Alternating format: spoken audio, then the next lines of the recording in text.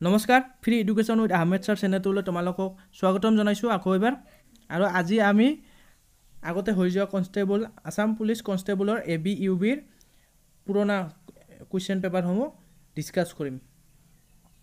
আজি প্ৰথমটো কুৱেশ্যন হ'ল the Victoria memorial is situated in Victoria memorial কোন ঠাইত অৱস্থিত? ইয়াৰ শুদ্ধ উত্তৰটো হ'ল এ নম্বৰটো কলকাতা। 2 নম্বৰ কুৱেশ্যনটো হ'ল in which track and field sports Das Hima Das participate? Hima Das কোনবিধ খেলত অংশগ্ৰহণ কৰে? ইয়াৰ শুদ্ধ উত্তৰটো হ'ল চি নম্বৰটো স্প্ৰিণ্টছ শ্বৰ্ট ডিষ্টেঞ্চ। আৰু হিমা দাসক ডিং এক্সপ্ৰেছ বুলিও কোৱা হয়, এইটো মনত ৰাখিব। 3 নম্বৰ কুৱেশ্যনটো হ'ল who was awarded the Assam Baibhav award in December 2021? December 2021 বৰ্ষত অসম বৈভৱ বঁটা কোনগৰাকী ব্যক্তিক প্ৰদান কৰা হৈছিল? ইয়াৰ শুদ্ধ উত্তৰটো হ'ল বি নম্বৰটো ৰতন টাটা। 4 নম্বৰ কুৱেশ্যনটো হ'ল Narendra Modi stadium is situated in? Narendra Modi ষ্টেডিয়ামখন কোন ঠাইত অৱস্থিত? ইয়াৰ শুদ্ধ উত্তৰটো হ'ল ডি নম্বৰটো আহমেদাবাদ। 5 নম্বৰ কুৱেশ্যনটো হ'ল what does lead stand for in এমপিলেড scheme? এমপিলেড আঁচনিত লেডৰ সম্পূৰ্ণ ৰূপটো হৈছে বি নম্বৰটো লোকেল এৰিয়া ডেভেলপমেণ্ট।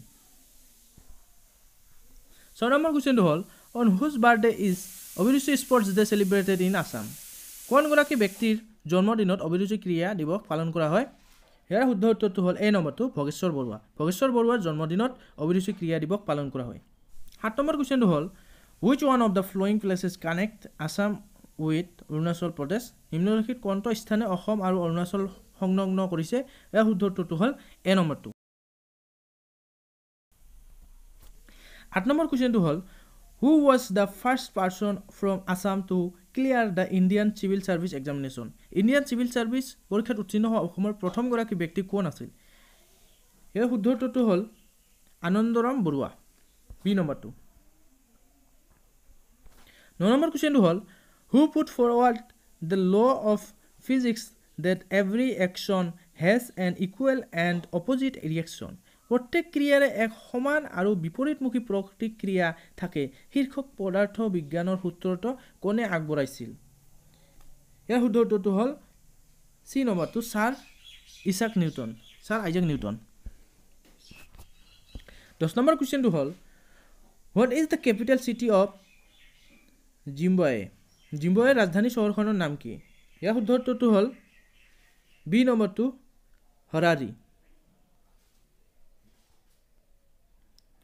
11 নম্বৰ কুৱেশ্যনটো হ'ল what is the currency of United Arab emirates? সংযুক্ত আৰব এমিৰেটৰ মুদ্ৰা নাম কি? ইয়াৰ শুদ্ধ উত্তৰটো হ'ল চি নম্বৰটো দিৰহাম।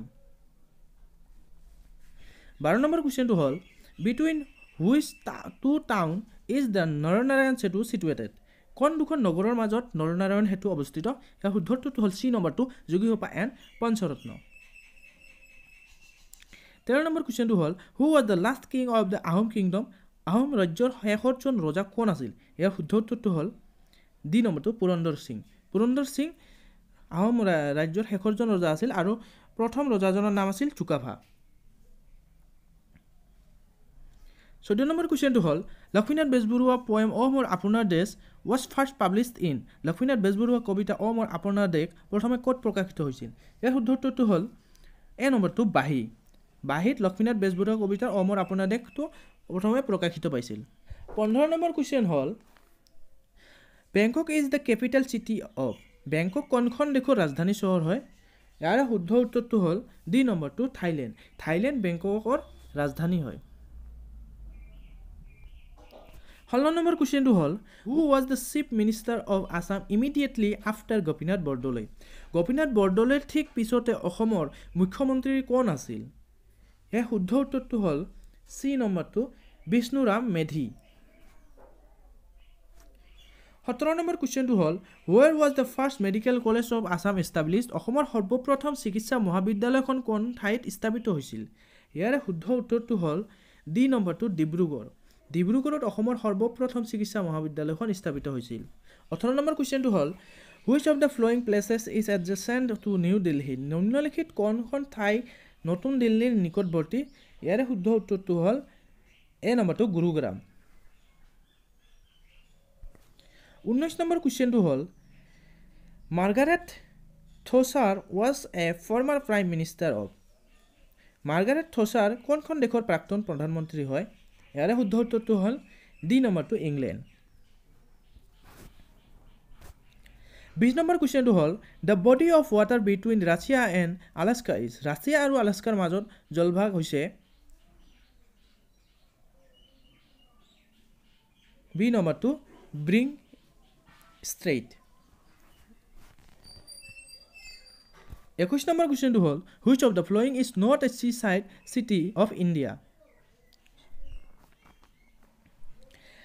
নিম্নলিখিত কোনখন চহৰ সাগৰ তীৰত অৱস্থিত নহয় ইয়াৰ শুদ্ধ উত্তৰটো হ'ল বেংগালুৰু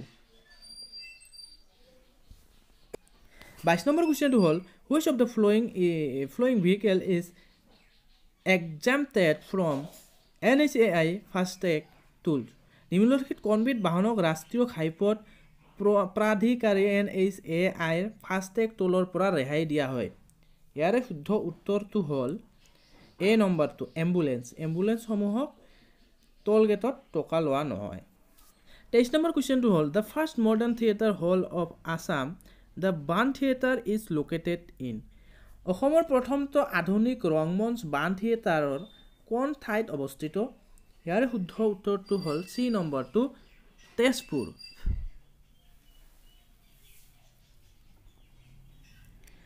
24 নম্বৰ কুৱেশ্যনটো হ'ল which of the following countries is in south America নিম্নলিখিত কোনখন দেশ দক্ষিণ আমেৰিকাৰ অন্তৰ্গত হয় ইয়াৰে শুদ্ধ উত্তৰটো হ'ল বি নম্বৰটো বলিভিয়া 25 নম্বৰ কুৱেশ্যনটো হ'ল in which movement during India's struggle for independence was Kanaklata Barua মাৰ্টাৰ্ড ভাৰতীয় স্বাধীনতা সংগ্ৰামৰ কোনটো আন্দোলনত কনকলতা বৰুৱাৰ শ্বহীদ হৈছিল ইয়াৰে শুদ্ধ উত্তৰটো হ'ল বি নম্বৰটো কুইট ইণ্ডিয়া মুভমেণ্টত 26 নম্বৰ কুৱেশ্যনটো হ'ল who was the first Indian to go to space প্ৰথম ভাৰতীয় মহাকাশচাৰী কোন আছিল ইয়াৰে শুদ্ধ উত্তৰটো হ'ল চি নম্বৰটো ৰাকেশ শৰ্মা 27 নম্বৰ কুৱেশ্যনটো হ'ল where is the Assam state museum located অসমৰ ৰাজ্যিক সংগ্ৰহালয়খন ক'ত অৱস্থিত ইয়াৰে শুদ্ধ উত্তৰটো হ'ল বি নম্বৰটো গুৱাহাটী 29 নম্বৰ কুৱেশ্যনটো হ'ল in which year did Doordarshan start colour television programme in India কোন বৰ্ষত দূৰদৰ্শনে ভাৰতত ৰঙীন টেলিভিছন অনুষ্ঠান আৰম্ভ কৰিছিল ইয়াৰে শুদ্ধ উত্তৰটো হ'ল ডি নম্বৰটো 1982 চনত 30 নম্বৰ কুৱেশ্যনটো হ'ল what is the primary product of Boeing কোম্পানীৰ প্ৰাথমিক উৎপাদন সামগ্ৰী কি আছিল ইয়াৰে শুদ্ধ উত্তৰটো হ'ল এ নম্বৰটো এয়াৰক্ৰাফ্টছ 31 নম্বৰ কুৱেশ্যনটো হ'ল which of the following is not a element নিম্নলিখিত সমূহৰ কোনটো মৌল নহয় ইয়াৰে শুদ্ধ উত্তৰটো হ'ল ডি নম্বৰটো কোৱাৰ্টছ 32 নম্বৰ কুৱেশ্যনটো হ'ল which one of the following sports does not use a বল নিম্নলিখিত ক্ৰীড়াসমূহৰ কোনটোত বল ব্যৱহৃত নহয় ইয়াৰে শুদ্ধ উত্তৰটো হ'ল ডি নম্বৰটো বেডমিণ্টন 33 নম্বৰ কুৱেশ্যনটো হ'ল which of the following is celebrated on May 8 every ইয়াৰ প্ৰতি বছৰে মে মাহৰ 8 তাৰিখে নিম্নলিখিত কোনটো দিৱস পালন কৰা হয় ইয়াৰে শুদ্ধ উত্তৰটো হ'ল ডি নম্বৰটো red cross and red ক্ৰচেণ্ট day 34 number কুৱেশ্যনটো হ'ল who was the awarded the Roman মেগছেইছে award in 1994 in the category of government service 1994 বৰ্ষত চৰকাৰী সেৱা শাখাত ৰমান মেগছেইছে বঁটাটি কাক প্ৰদান কৰা হৈছিল ইয়াৰে শুদ্ধ উত্তৰটো হ'ল চি নম্বৰটো ডক্টৰ কিৰণ বেদী 35 নম্বৰ কুৱেশ্যনটো হ'ল which of the following was the first artificial satellite of India নিম্নলিখিত সমূহৰ কোনটো ভাৰতৰ প্ৰথমটো কৃত্ৰিম উপগ্ৰহ ইয়াৰে শুদ্ধ উত্তৰটো হ'ল সি নম্বৰটো আৰ্যভট্ট 36 নম্বৰ কুৱেশ্যনটো হ'ল if a person is transacting in taka which country the person is in এজন ব্যক্তিয়ে যদি টাকাৰে ধন বিনিময় কৰে তেন্তে তেওঁ কোনখন দেশত আছে ইয়াৰে শুদ্ধ উত্তৰটো হ'ল ডি নম্বৰটো বাংলাদেশ 38 নম্বৰ কুৱেশ্যনটো হ'ল which country is the biggest exporter of asafoetida হিং টু ইণ্ডিয়া কোনখন দেশে ভাৰতলৈ হিঙৰ সৰ্বাধিক ৰপ্তানি কৰে ইয়াৰে শুদ্ধ উত্তৰটো হ'ল আফগানিস্তান সি নম্বৰটো 38 নম্বৰ কুৱেশ্যনটো হ'ল goods on country is the tagline for tourism of which state of India ভাৰতৰ কোনখন ৰাজ্যৰ পৰ্যটন টেগলাইন হৈছে গুডছ অন কাণ্ট্ৰি ইয়াৰে শুদ্ধ উত্তৰটো হ'ল ডি নম্বৰটো কেৰালা 39 নম্বৰ কুৱেশ্যনটো হ'ল which states is the Northeastern Police Academy located in Northeastern Police Academy কোনখন ৰাজ্যত অৱস্থিত হয় ইয়াৰে শুদ্ধ উত্তৰটো হ'ল বি নম্বৰটো মেঘালয়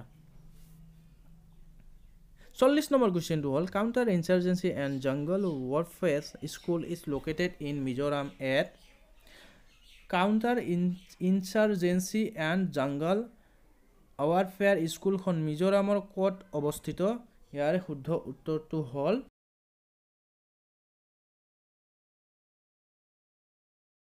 41 নম্বৰ কুৱেশ্যনটো হ'ল the animal jungle is found in Sangai নামৰ জন্তুবিধ পোৱা ঠাইখন হ'ল এ নম্বৰটো কেবুল লামজাও নেশ্যনেল পাৰ্কত চাংগাই নামৰ জন্তুবিধ পোৱা যায় এনেকুৱা ধৰণৰ কুৱেশ্যন হ'ব চাই যাব নেশ্যনেল পাৰ্কত কোনখন নেশ্যনেল পাৰ্কত কি জন্তু পোৱা যায় ড্যামছ বিলাক লেকস বিলাক 43 নম্বৰ কুৱেশ্যনটো হ'ল the right to education act as a fundamental right was enacted under শিক্ষাৰ অধিকাৰ আইনখন মৌলিক অধিকাৰ হিচাপে কিহৰ অধীনত প্ৰণয়ন কৰা হৈছিল ইয়াৰে শুদ্ধ উত্তৰটো হ'ল এ নম্বৰটো আৰ্টিকেল 21A 44 নম্বৰ কুৱেশ্যনটো হ'ল Chanakya the author of অৰ্থশাস্ত্ৰ was a minister in the court of অৰ্থশাস্ত্ৰ পন্থকাৰ Chanakya কাৰ ৰাজসভাত এগৰাকী মন্ত্ৰী আছিল ইয়াৰে শুদ্ধ উত্তৰটো হ'ল সি নম্বৰটো চন্দ্ৰগুপ্ত মৌৰ্য 45 নম্বৰ কুৱেশ্যনটো হ'ল who amongst the following was an explorer to visit India during the reign of Muhammad bin Tughlaq নিম্নলিখিত কোন গৰাকী অভিযাত্ৰীয়ে মুহাম্মদ বিন তগলকৰ ৰাজত্ব কালত ভাৰত ভ্ৰমণ কৰিছিল ইয়াৰে শুদ্ধ উত্তৰটো হ'ল ডি নম্বৰটো ইবন বতুতা 46 নম্বৰ কুৱেশ্যনটো হ'ল who was the first law and justice minister of independent India স্বাধীন ভাৰতৰ প্ৰথম গৰাকী আইন আৰু ন্যায় মন্ত্ৰী কোন আছিল ইয়াৰে শুদ্ধ উত্তৰটো হ'ল ডি নম্বৰটো বি আৰ আম্বেদকাৰ 47 নম্বৰ কুৱেশ্যনটো হ'ল the Durand line forms the dividing border between Durand line যি দুখন দেশৰ সীমাৰেখা গঠন কৰে সেই দুখন দেশ হৈছে এ নম্বৰটো পাকিস্তান এণ্ড আফগানিস্তান 48 নম্বৰ কুৱেশ্যনটো হ'ল the national inter school football tournament in India is played for ভাৰতত জিত বঁটাৰ বাবে ৰাষ্ট্ৰীয় আন্তঃবিদ্যালয় ফুটবল টুৰ্ণামেণ্ট খেলা হয় সেই বঁটাটো হৈছে সুব্ৰত কাপ বি নম্বৰটো ইয়াৰ শুদ্ধ উত্তৰ 49 নম্বৰ কুৱেশ্যনটো হ'ল the first private bank of Assam set up in the year 1926 was 1926 চনত স্থাপন কৰা অসমৰ সৰ্বপ্ৰথম ব্যক্তিগত খণ্ডৰ বেংকটো হৈছে বি নম্বৰটো দা গুৱাহাটী বেংক লিমিটেড 50 নম্বৰ কুৱেশ্যনটো হ'ল হু হোল্ডছ the position of the chairman of নীতি আয়োগ নীতি আয়োগৰ প্ৰধান চেয়াৰমেন গৰাকী কোন ইয়াৰে শুদ্ধ উত্তৰটো হ'ল প্ৰাইম মিনিষ্টাৰ অফ ইণ্ডিয়া এই নম্বৰটো ইয়াৰ শুদ্ধ উত্তৰ 51 নম্বৰ কুৱেশ্যনটো হ'ল which form of democracy is ফ্ল'ড in India ভাৰতবৰ্ষত কোন প্ৰকাৰৰ গণতন্ত্ৰ অনুসৰণ কৰা হয় ইয়াৰে শুদ্ধ উত্তৰটো হ'ল চি নম্বৰটো পাৰ্লিয়ামেণ্টাৰী ডেমক্ৰেচি 52 নম্বৰ কুৱেশ্যনটো হ'ল বাই which name is the river Brahmaputra noun after it জইনছ the river Ganga in Bangladesh বাংলাদেশত গংগা নদীৰে মিলিত হোৱাৰ পিছত ব্ৰহ্মপুত্ৰ নদীক কি নামেৰে জনা যায় ইয়াৰ শুদ্ধ উত্তৰটো হ'ল পদ্মা চি নম্বৰটো অ'কে ভিডিঅ'টো শেষলৈ চাই থকাৰ কাৰণে তোমালোকক ধন্যবাদ জনাইছোঁ আৰু আজি ভিডিঅ'টো ইমানতে সামৰণি মাৰিছোঁ আৰু ভিডিঅ'টো ভাল লাগিলে লাইক কৰিব আৰু কমেণ্টত জনাব তোমালোকক কেনেকুৱা ধৰণৰ কি কুৱেশ্যন লাগে কি টপিকৰ ওপৰত কুৱেশ্যন লাগে মই নিশ্চয় দিব চেষ্টা কৰিম তোমালোকে কমেণ্ট কৰিব আৰু চেনেলটো একেবাৰে ছাবস্ক্ৰাইব কৰিব নাপাহৰিব ধন্যবাদ